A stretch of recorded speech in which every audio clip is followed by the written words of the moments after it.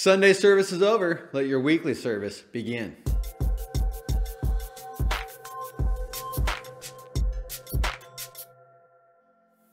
This week we continued our series, Fresh Fruit, looking at the fruits of the Spirit in Galatians 5, 22 and 23.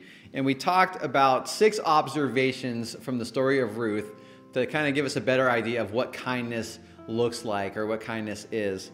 And the application I wanted to make very clear this week is not necessarily to go and do acts of kindness. Well, we should do that. We should be kind. We should be nice. We should do nice things. That's not the direct application of this message, because basically, like every message in this series, everything with the fruit of the Spirit, we don't get fruit. We don't produce fruit by simply performing actions and performing acts. We actually get that by recognizing what Jesus has given to us and responding from that. And that leads to the fruit, that leads to kindness, that leads to love, that leads to joy. And so my encouragement to you this week, my application for you is to get more of Jesus in your heart, because that will lead to more fruit in your life.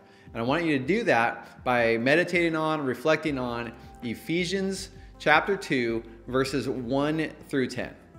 Maybe you can read it every day this week. Maybe you read it multiple times in a day. Maybe you can get a journal and write out your thoughts as you're reading that and spending time and reflecting on that. But I want you to spend time in that passage, Ephesians 2, verses 1 through 10, and see what God has done for us. And really reflect on that, and really let that come into your heart, because it's from that we can then respond with the fruit of the Spirit. And so that's my application for you today. That's to live it out this week. I want you to go ahead and do that, because the best way to produce fruit is to have a good tree. And to have a good tree means more of Jesus, right?